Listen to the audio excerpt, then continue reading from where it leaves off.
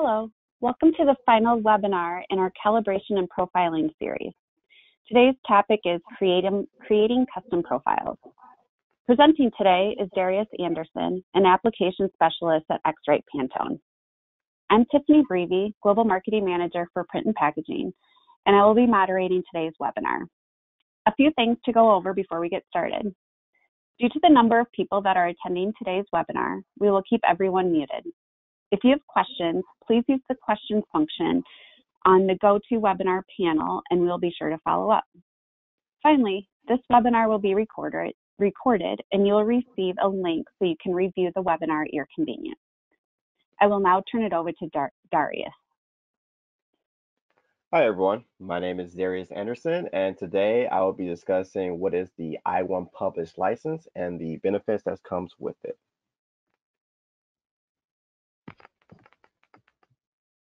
I1 Publish is a license package for the I1 Profiler software.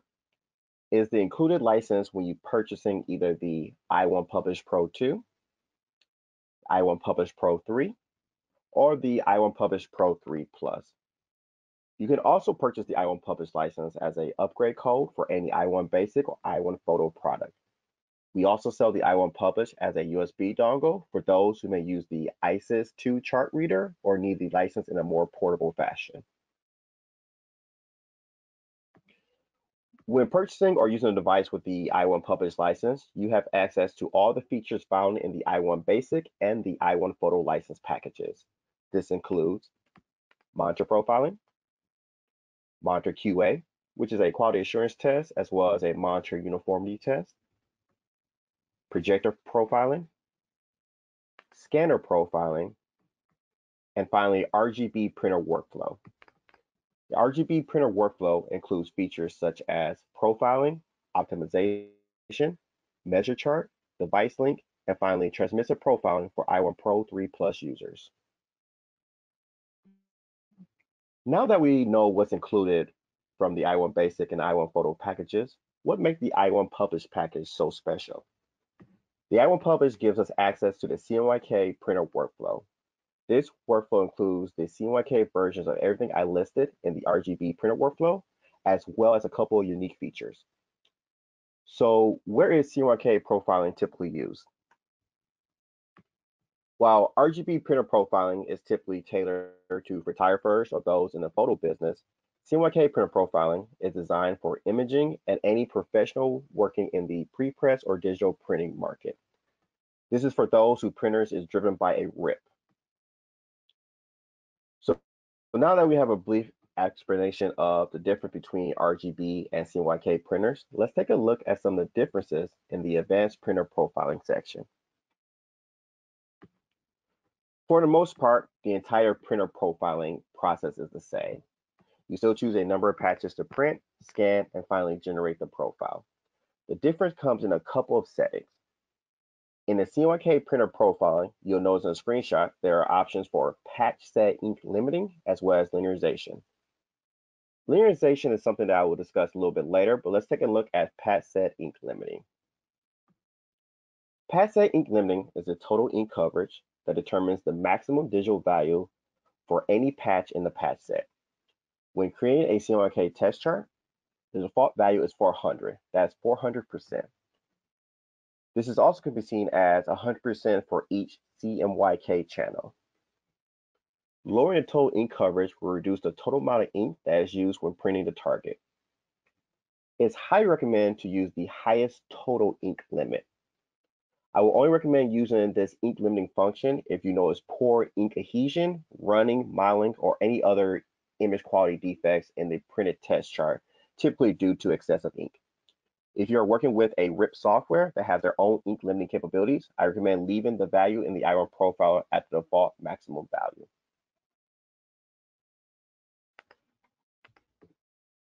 Another feature that can be found in the profile settings after measuring the color patches is called separation.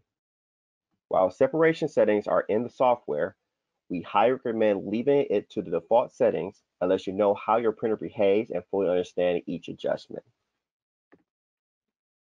First in the list of separation settings is the option for full black separation. This setting optimizes profile separations to use black in replacement of CMY whenever possible. The resulting separation yields heavy black ink usage and reduced CMY ink usage. While cost effective, final print could look more coarse or rough due to the adjustment. Then there's the option for intelligent black. Essentially, this setting protects the gamut of the printer. When enabled, intelligent black may override the specified black curve to ensure availability of black to areas that need it when building the color separation. While this can be turned off, we recommend keeping it enabled.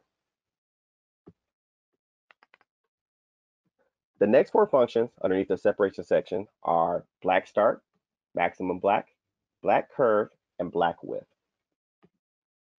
Black start determines what lightness level that black will be introduced into the separation. When the value is set to 0, black will be immediately available to the separation and will result in appearance of black in very light tones. Maximum black value determines the maximum amount of black that will be used in the color separation. In most cases, the value is left at 100%. In some high-speed printing application, this value may be reduced slightly to reduce coverage issues. The black curve determines how black is used when separating shades of black, aka gray. It is often the case that the blackest black of your printer is built from black ink as well as some amount of CMY or other inks.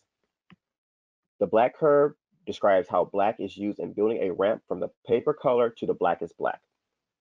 The black curve in combination with the black start and maximum black values determine how black will be used throughout the separation of a gray ramp. Finally, there is black width. Blacks are usually used in the reproduction of grays and desaturated colors. However, black may be also used to reproduce more saturated colors and even extend the range of a saturated color that your printer can produce. Increasing the black width increases the use of black when separating saturated colors. Decreasing the slider restricts the use of black in the separation to more desaturated colors and grays. With the published license, you are not limited to just CMYK. You can also produce CMYK up to 4 additional spot colors. In the drop-down list, you'll see these options. And if you're a Pantone Color Manager software user, you can import a Pantone color as an additional spot color. So now that we have that out of the way, I did mention linearization earlier. This is a feature that can be selected under the CMYK workflow, and let's take a look at that. Linearization is the process of optimizing the behavior of your inks prior to printing your ICC test chart. Once you create a linearization file, you can apply it during the printer profiling process. This file is created by printing out a linearization test chart and measuring with your I1 device. If the RIP or software that drives your printer gives you the ability to linearize, you do not need to linearize using I1 Profiler. Like ICC profiles, linearization is unique to each device and should be used only for the printer and media combination for which it was created for. The final feature under the CMYK workflow umbrella unique to I1 Publish is the ability for printer QA. Printer QA, or quality assurance, helps you determine how your color prints compare to industry standard print specification. In the printer QA module, you will select a control wedge that is compatible with your measurement device and is included in your color critical print. I1 Profile does include some industry standard control wedges. For example, you will use ISO 12647-7 CMYK control wedge to evaluate compliance with G7 based print specifications such as GRACO 2006 or SWAP 2006. Once your control wedge is measured, you can then select a reference file. The reference file is a set target of color values used in combination with a control wedge to determine the compliance with a printer specification. This specification includes ink properties, media properties, as well as tone behavior of the printer. You want to select a reference file that matches the print specifications you are trying to achieve. Once you have that specification selected, you finally move to the final step, which is QA report. The QA report provides results in a pass or fail indication based on comparison between the reference file and your measurement data. You can choose to see the results in either Delta E 1976 as well as Delta E 2000. And so that pretty much sums up the I1 published license and its advantages. Like I stated before, this is tailored for those in the pre-press work or digital printing market with a printer using a RIP. If you're a photographer or someone who does basic desktop printing, I recommend the I1 photo license for that situation. The floor is now open. If you have any questions, my name is Darius Anderson. It's been thanks for helping you guys and talk to you guys today. Thanks, Darius. As Darius mentioned, if you have any questions that you haven't submitted, please feel free to do so. While we wait for some questions to come in, I'm going to pop up one more poll.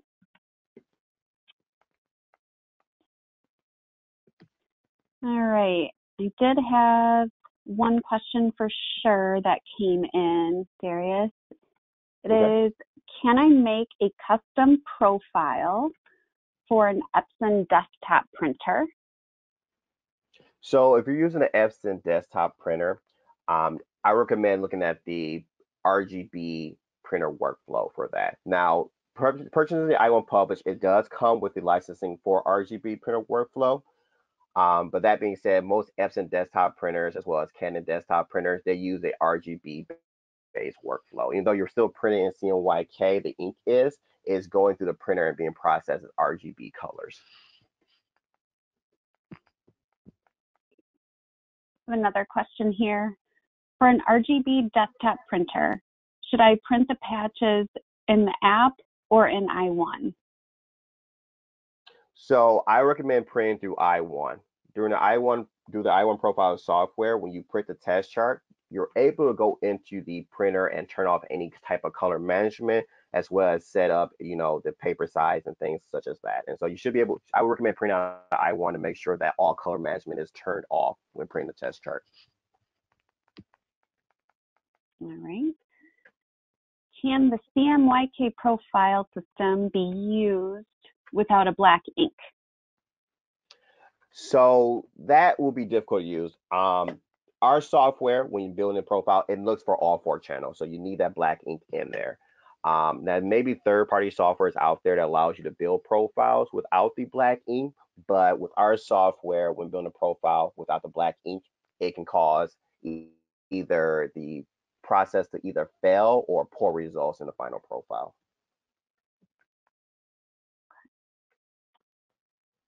What about using legacy ICC targets and also getting custom reference files in to use? I use the ECI 2002. Yes. So even though the software is preloaded with some text charts, you can actually load text charts into the software. So as long as they're formatted in the correct format, you can load them as CGAS files or text files into the software. And I believe the ECI 2002 is actually preloaded in I1 Profiler. Okay. Can I create a profile with a printer that has or includes neon colors?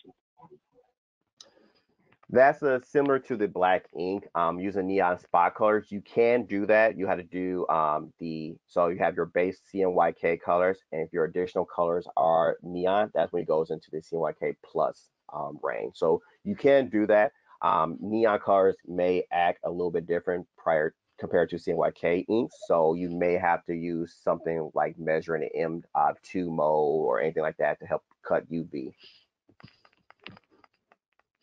All right. Thanks, Darius. It looks, yeah, no problem at all. I was just going to say that looks like the last question, but I think there's one more. Hold on. Okay. Can I use the RGB to profile an Epson in the advanced mode or in the basic mode of I1? Yes, so RGB workflow has its own basic and advanced modes as well. And then so profiling your Epson, you can go to advanced mode and calibrate the printer. Doing the advanced mode, it gives you access to choose a more custom number of patches as well as other advanced features to adjust the profile. So RGB workflow has its own advanced settings as well. Okay. Looks like we have at least one more that we have time for. When using printer QA, if I measure the proof control strip, will it only give me a compare, or will it tell me if it will pass or fail to a SWOP standard? So yes, so in the printer QA, you'll actually select that you're doing, the reference file is going to be that SWOP standard. And so you'll measure the control strip, and I didn't include it in the slide, but the final step will actually give you a screen that has pass or fail. You can set your tolerance or what delta E tolerance you want to the actual standard, as well as show you if all patches pass to that standard, or if certain patches does not pass that standard. So you get a visual reference of what patches didn't pass, what patches did pass, as well as the total delta E difference between your measurement as well as the standard. Okay. Do you have time for a couple more questions, Darius? I've got a couple more here. Oh yeah, for sure. Okay. How do I import legacy profile maker spectral CGAT measurements to create new ICC profiles? So when you're in the I1 Profiler software, there should be an option on when you initially choose your test chart. There should be an option that says page data load save. If you click the load option, it will open up a Explorer window where you can choose where that file is located, and then you can load it directly into the software. All right. Is it possible to ink limit using the RGB workflow? No, ink limiting is a functionality specifically to CMYK workflow. Can I linearize an RGB printer? As well as ink limiting linearization is also limited to just CMYK printer workflow as well. Okay. And then a follow-up here. Also, can you individually limit the individual ink channels in the RGB workflow? So that's limited to, so that goes back to the ink limiting. So the ink limiting option is only in the CMYK. Okay, one side, great. Now I just have to learn how to use it. Can I use a custom profile in any Windows software? I know Mac uses color sync, but Windows doesn't. So yeah, so Windows actually saves the ICC profile, or as Windows tags it, ICM profiles, actually in your C drive. So if you go to your C drive, I believe you go to Windows System 32 spool drivers, there's going to be a folder labeled printers, I believe, and then it should have your ICC profiles there. And so every profile created on a Windows operating system will be saved there, regardless if it's a monitor, printer, scanner. It's the ICC profile, it will be saved there. And applications such as Photoshop, if you use on-one software, any type of graphic design software that uses ICC profile should be looking at that location already. Awesome. All right. It looks like that was the last question. So thanks everyone for all your great questions. And oh, somebody just said thank you. So there you go. And this marks the end of our webinar. Again, if we didn't get to your question, or if you have another question, we will follow up with you, and you'll receive an email with the link to the recording of this webinar. So thanks for joining, and have a great day. Take care.